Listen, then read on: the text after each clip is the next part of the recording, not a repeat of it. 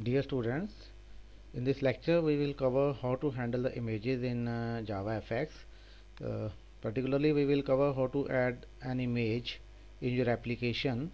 You can add any image as an application in your application. So any image will be treated as a node as other elements like text box or your button. In a similar way, image is acting as a component, and you can add an image in your application. So let's see how we can do that thing in javafx. So image class is the class that represents the graphical image, and name of the class is image, so capital I. So and the image view class, that is another class that can be used to display an image. So in order to display an image on javafx application, it is a two-step process. First you have to create the object of image class, then you can use image view class to display the image on the application. Image class represents the graphical image and is used for loading an image from specified file name or a URL. Either you can load the image from the file name, or you can load the image from a given URL. If you know the web address of the image, you can pass that address to this to the constructor of this class, and it will automatically load that image into the memory. For example, this is one way of creating image object. You can call the new keyword and then call the constructor of the image class, passing it the address of your image that is on your computer system. So it creates an image object for the image file and under the directory image in the Java class directory.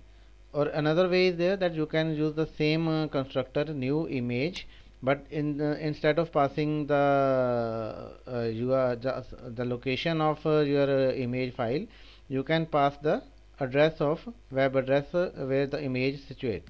So by passing this address you can create the image object. So that object then can be added to the image view. Then image view is your class that will be used for representing the that will be used for displaying the image on the application. So image view is the node for displaying an image. An image view can be created from an image object. See, so once you can create an image object, then you can use image view class to display that object. For example, following code creates image view from an image file. So first of all we need to create an image object. So this is image object that is created from image class. This is your constructor calling, where I pass the name of the file as a argument to the constructor. Then in the next line I am creating image view object by passing the image variable which we have created in the previous step as an argument in the constructor of image view class. Then image view class can be added to the pane, and then pane can be added to the scene, and then scene can be added to the stage, and finally we have to show the stage. So rest of the steps are same. So method is similar as you add any other control on your pane. So in this case it is two-step process. First you have to create the image using the image class, then you have to create the image view using the image object. So this is example, a very simple example. So I have created an pane using hbox. This is setting the properties of the pane. Then I have created a image object from the given image, and then added that image object in the window pane, in the pane. After that I have created another image and set the fit and height, set the height and width of the image 100 by 100, and add that image also. In the similar way you can add any number of images. Finally I will add the pane into the scene, and add the scene into a stage, and finally show the stage on the screen. So by this method you can display the image on the screen. Let's see a small program.